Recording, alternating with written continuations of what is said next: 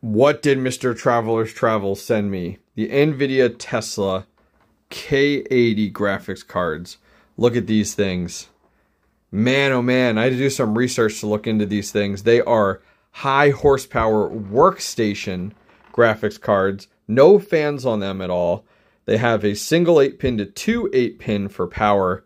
And they even come with these fan brackets here to install fans on the back.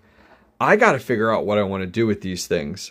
I reached out to the community. Several people told me, hey, these things are not very good. However, whispers say that these do some crazy amount of hash rate on Ravencoin. So now I'm tempted to try these out. I'm going to have to put them in a server case though, because it's all just heatsink in here. There are no fans. So we do need to get these in something that has high CFM fans.